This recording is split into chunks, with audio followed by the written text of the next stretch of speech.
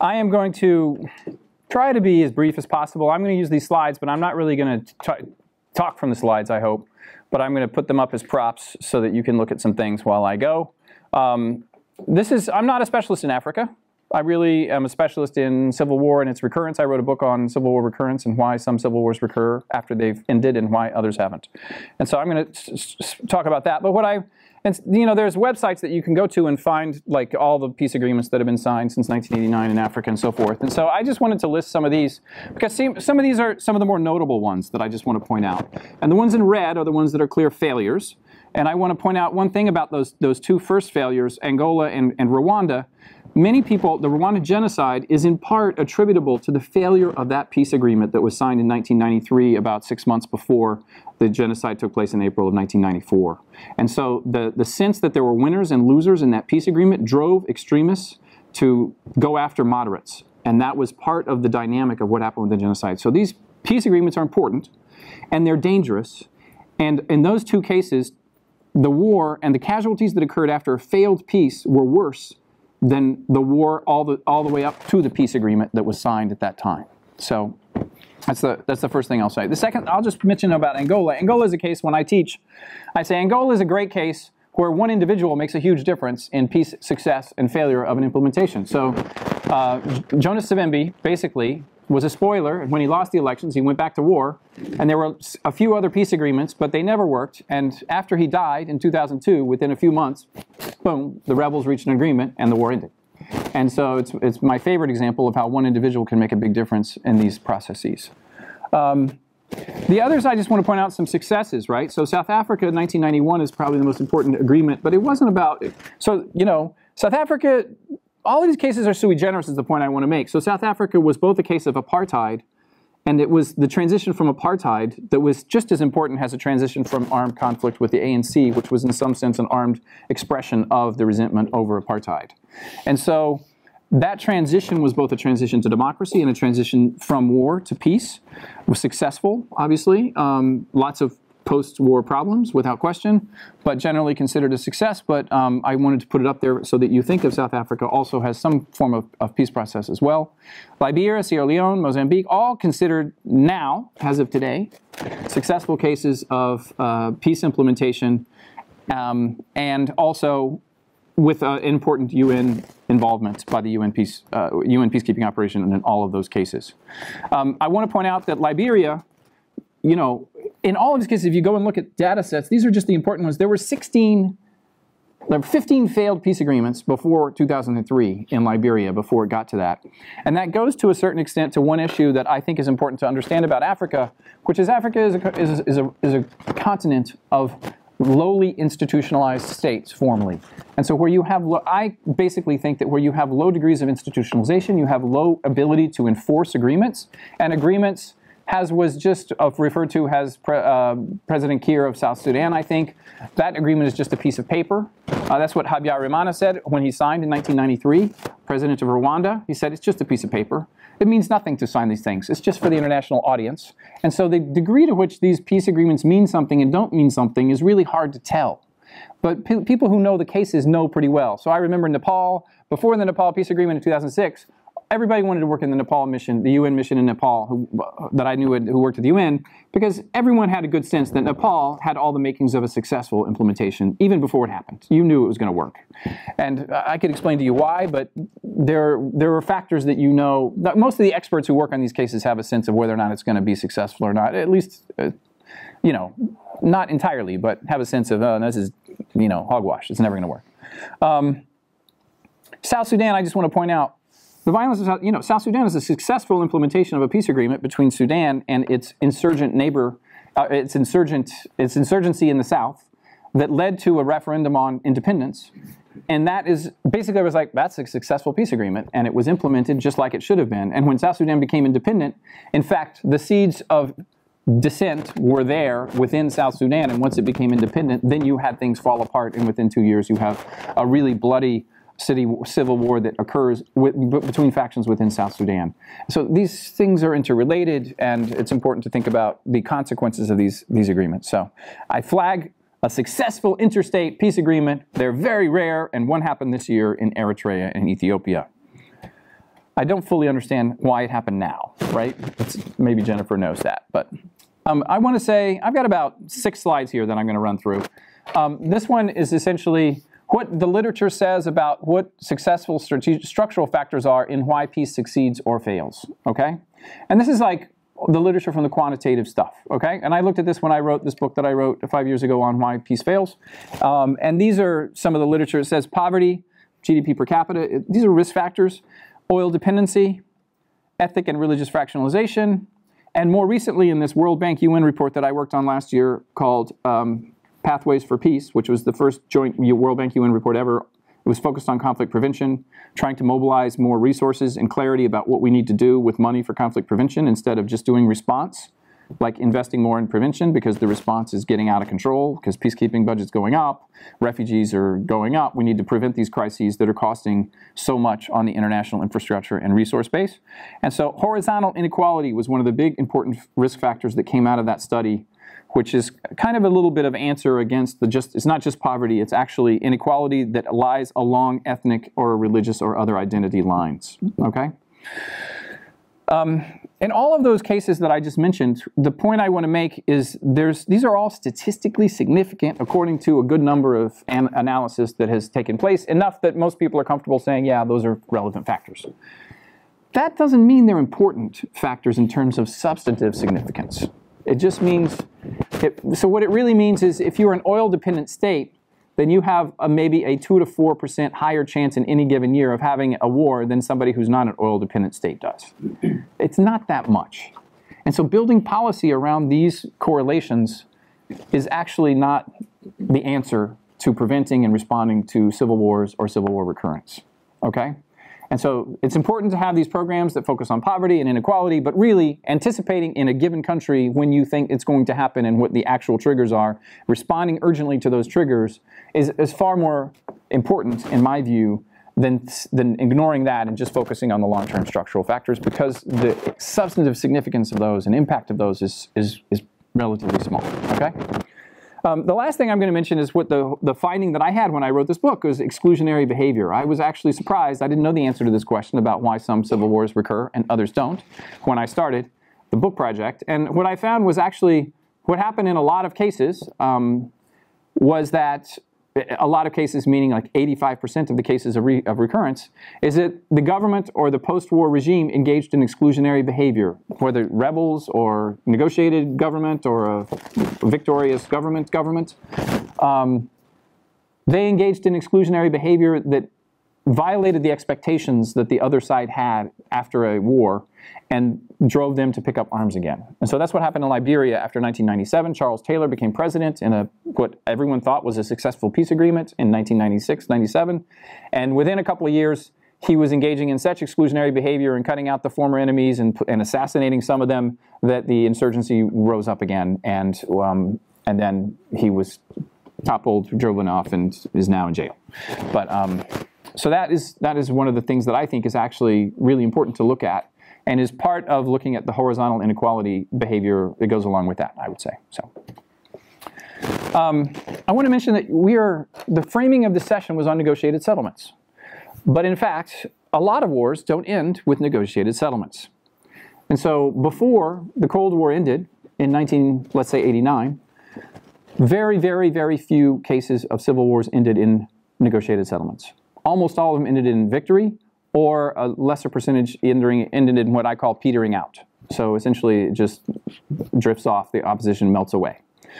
And so what I want to point out is that changed significantly during the post-Cold War era, where what Georgetown professor Lise Moore J. Howard and one of her colleagues there wrote about in an article earlier this year, I think, which is that like the norm of civil war negotiated settlement rose up and became quite popular, as it were, and that's was a widely accepted way to end conflicts and was expected to be that way, and the international organizational bureaucracy went along with it, and major states like the United States and Britain and France and even others, China supported that way of ending conflicts. And certainly the Soviet Union did, which was why the Central American cases ended and the Southern African cases ended in the early 90s. It's because essentially Jim Baker and the Soviet Union and Shevardnadze basically said, let's settle these damn things and get them going.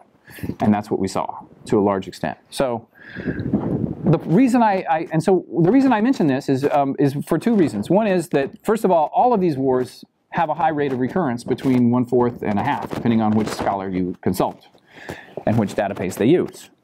And the other reason is that negotiated wars is widely agreed, disputed data sets, that negotiated settlements have a higher failure rate than victories, right? So this has been used recently to say, why don't we just push for victories and then we'll have settlements and then we won't have to worry about this stuff, right? Or has one scholar argued famously, why not let them fight themselves out? Give war a chance. Edward Luttwak's article that was called Give War a Chance 20 years ago. Which is like, why should we intervene and stop these processes and just let them burn themselves out? And so I just want to point out there's some reasons why, and that is one of them is humanitarian reasons are very important. Political pressures on international actors to do something about these conflicts is also very important. And there are moral reasons not to essentially back victories. But increasingly now, with the rise of terrorism and terrorist actors and non-state actors in these conflicts, victories, the international community, the norm of negotiating these civil wars has ebbed. And so in this article that I mentioned, they show that in fact, victories have become more numerous as ways of ending civil wars since 2010. And so we see that as an outcome is more popular, and I'll come back to the terrorism threat at the end of this, okay? I think that those are, I also want to point out that victories, one of the downsides of victories that the scholarship shows is that there's a higher chance of genocide and a little bit higher chance of exclusion, even if it's not perceived exclusion and doesn't necessarily lead to recurrence, but there is de facto exclusion, but usually it's because the losers lost and can't do anything about revenge, if you will, okay? Let me talk about some of the factors. I just have a couple slides on different factors of implementation that shapes success and failure that different scholars have pointed to. So first I'm just going to talk about the quality and inclusion of mediation has been found to be important in different ways. And so one of that is the mediators themselves, like how much experience they have, what their qualities are, if they're built for mediation. The UN is paying more attention to that, and so instead of just appointing the former prime minister of the Netherlands to go off and be a mediator, they're like, I'm sure you're very good, but we really have somebody who has some experience at this, who also was a foreign minister, but he worked and he's done lots of mediation, and so we're going to go with that person. Or women who have been involved and so as well. So that's one of the things. And the reason this is on the list here for those of you who work in the U.S. government is the U.S. government doesn't actually invest in training its mediators very much. There's kind of an assumption inside the State Department that, well, we're foreign service officers. We went to Foreign Service Institute. We know that's what we're built for. That's what, by definition, we are mediators. And so there's a little bit of resistance that we found inside the State Department to, well, it might be worse than DOD. I don't know, right? So, but DOD certainly has a culture of training that civilian institutions don't have, obviously, because DOD has a lot more resources for it, and they have a little more time on their hands. But anyway, we can go on. We can go on that. But state basically is we should do more of that training and preparation for our mediators inside the State Department. Is the point I want to leave you with that. Okay. The second thing is the legitimacy of the mediator is really important, and this is really important for a U.S. government that is looked upon askance in some corners of the world, much as we might not think we are. For the U.S. to get involved as a mediator, for example, in the Colombian mediation, would have been the death knell for the FARC. The FARC were like, no, are you kidding me? They're the enemy. We're fighting them. Let's face it. So that the U.S. couldn't play a mediation role in Colombia. Not only that, but the U.S., the Obama administration, and Kevin Whitaker, who was the DAS at the time, for the Deputy Assistant Secretary for Indies, he was very, very strict inside state about saying we are not going to say a public word about this, except we support the government. If the government wants to mediate, we'll support the government. Any questions? Yeah. How about the FARC? Our answer is we support the government. If the government wants to mediate, we support the government. And he did that because he didn't want to topple the apple cart of the negotiations to provoke the FARC to walk away from the table. Because anything he said that was like, we think the FARC should come to the table, then the FARC would be like, we're running away from the table, right? And so So they were very strategic about being silent in a way that some people took to be anti-peace, but in fact was pro-peace. And so that's an example of how the US might actually be a negative factor in a mediation role. But I also want to point out the sub-regional actors, particularly in Africa, and ECOWAS is probably the best example of this, has developed a culture and an expectation of being the first mediator of first resort, the AU of second resort, and the UN of third resort. And in fact, the most successful mediations that we've had, particularly of preventing crises and coups in places like Mauritania and Guinea, have been when the mediators or special envoys from all three of those institutions team up, travel together, meet with everybody simultaneously, so that the actors know that there's no light between those different levels of leverage that are being exercised. And the last thing is I'll talk about the inclusiveness of mediation implementation. There's recent scholarship in the last decade have shown that civil society participation increases the chances that a peace agreement will hold for a longer period of time. That's just writ large. And then there's also data that shows that women role in negotiation also has a positive impact. And so this is where I will refer you to some of the stats on here. In particular, these last two statistics where I'll say peace agreements are 20% more likely to last at least 2 years when women are included, a result of a study that was done just a couple years ago. And a peace agreement is 35% more likely to last for 15 years if women participate in its creation. And so we're seeing some more participation because of the norm about women's participation. And so I think that there's certainly a norm of that. And that was, I just will mention Colombia again, because when the Colombian negotiators went to the table initially, there were probably 30 people around the table, close to that, I think. I don't know the exact number, but only one person was a woman, and that was like one of the Norwegian mediation team. It was not from the government or the FARC. It was from the mediation team. And so women organized, pushed, lobbied, and a third of the people for each party eventually were women. And as a result of that, more attention to gender DDR, gender demobilization, disarmament, and reintegration took place. More attention to women in humanitarian affairs came out. It made a difference in the substance of the agreement is my point, okay? I see I'm at like almost 20 minutes here, so I'm gonna leave that and go on to the last thing I want to say before then I turn to some of the sort of conditions that make things different today that will lead into the Mali discussion. Here are some other things that make a difference in implementation. One of them is resources. So some peace processes, so there's a difference between mediation and negotiating and getting to agreement and implementing the agreement. And so what happened in the 1990s is after we had all these successful peace agreements that were started to be reached in places like Mozambique and Angola, not Angola, and El Salvador and Nicaragua and Guatemala and Cambodia was, wow, peace agreements, that's the game. How do we get to peace agreements? And then all of a sudden people are like, oh man, no. Peace agreements is just the beginning. Once you get the peace agreement, then the hard work is actually implementing the damn thing. So now there's a literature on peace implementation. And this is based on that literature because peace implementation is very hard. And it has different challenges depending on whether it's a victory or a negotiated settlement. The tools of leverage are different because a victorious government has usually some claim to sovereignty that gives it a little bit more power to say no to the international community, for example.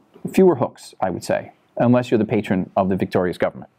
So one of those is there's a vast difference in how resourced these peace processes are. The Balkans gotten far more resources for peace implementation than any other region of the world in the last 20 years.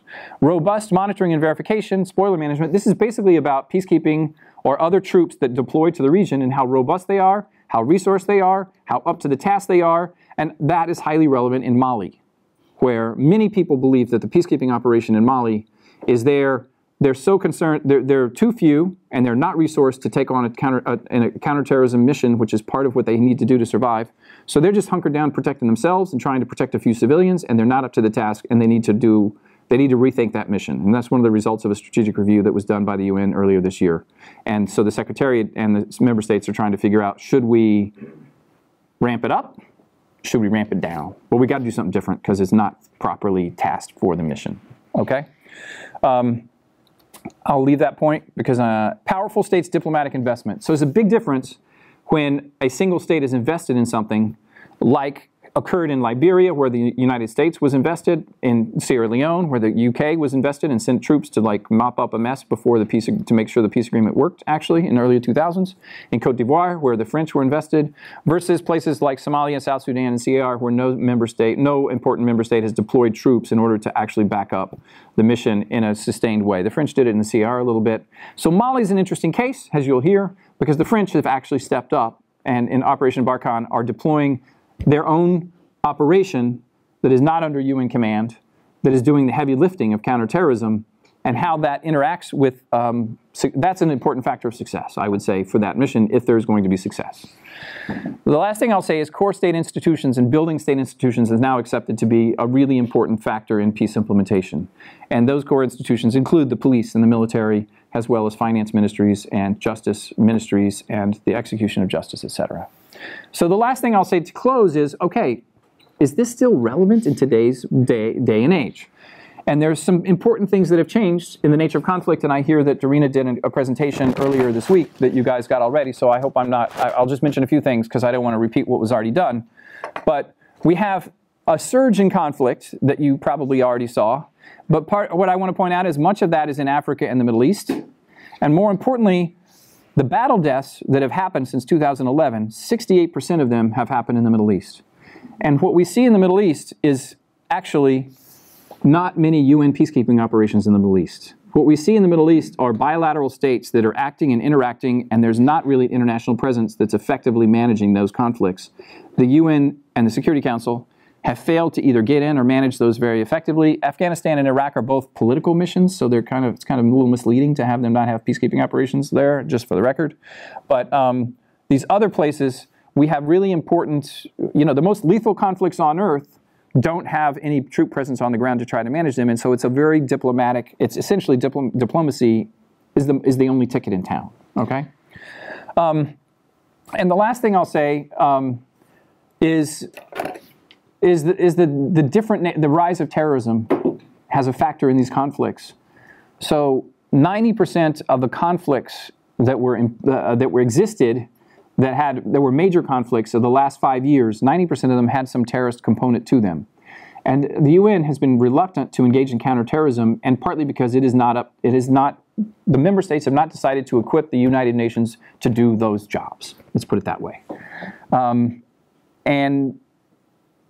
But the name of the game of mediation changes if the aims of a terrorist organization is not to gain power and you can negotiate and say, hey, do you want 5 ministries of the 14 ministries and you can control these mines in the country, and then the DRC rebels say, okay, we'll do that, we'll put down our arms and come in. Well, if the aim is to create a transnational caliphate and it's an ideologically driven aim that is transnational, then giving them a share of power in a local government in Nigeria is not going to make Boko Haram go away.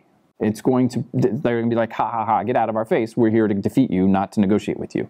And so it's really complicated to have that dynamic if you're trying to mediate with groups that are using terrorist tactics, which is different than the challenge of international actors who decide that there's no negotiating with these people, we're going to defeat them. But then there are other actors involved, and how do you do state building, and how do you reach peace with those actors while there's a counterterrorism thing going on? So it's a much more complicated picture for mediation, and that certainly exists in places like Nigeria and Mali, and maybe Cameroon increasingly in this day and age. So I'll stop there.